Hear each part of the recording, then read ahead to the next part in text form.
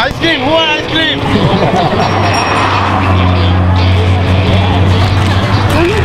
Bye-bye. Jadi juga aku kebanyakan. Ya, Ben.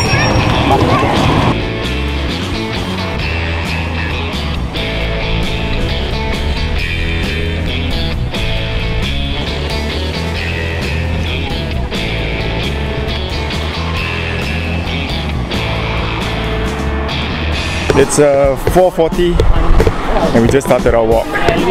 We just came out of the Kudwawa. Thank you for joining us all the way from here. And Duke, how are you, buddy? High five, bro. Thank you for coming. Thank you for coming. God bless you, man. Have you been walking with Rishi all this time? Yes. So- Over the weekend. So tell me, why is he in his pajamas? I don't know. That's what I asked him. The same question. Why is he in pajamas? I think he just got up.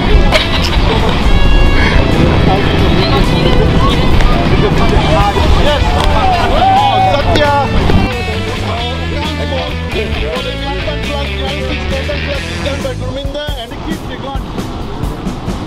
You've been walking since what day? From 19 April. 19 April.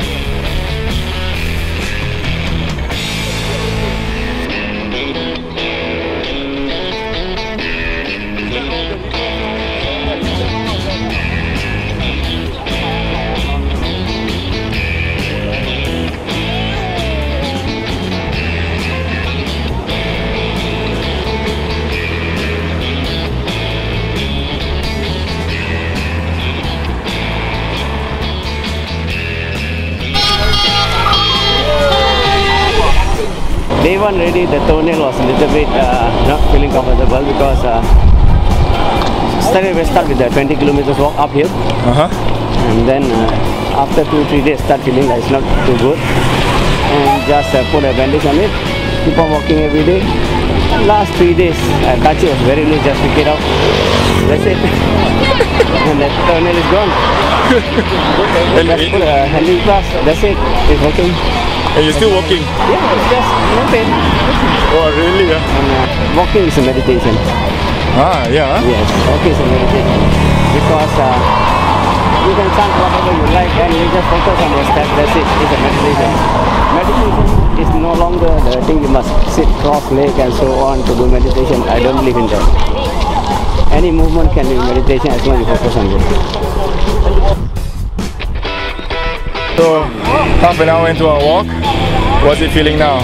It's okay. I wish we could run, but that's alright. Go, boom. Move it. Excellent. Okay. We just crossed the border and we still got an hour and a half to go. Today is just a short walk. Hidup Malaysia! Not bad. What longer lah? Another hour. Ask you another hour from now.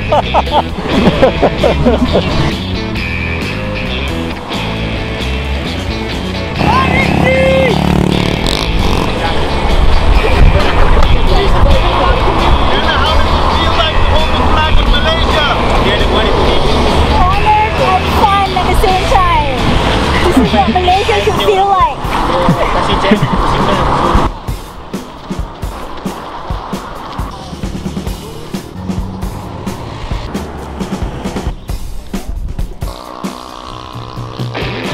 This stretch of road is a bit narrow and just barely can contain a big lorry and us walking in single file.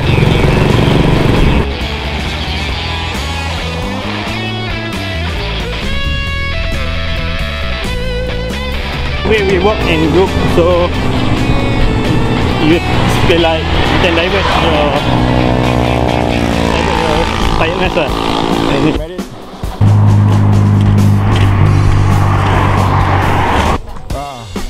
Science club, yes. We just water break. First thing you lose is water.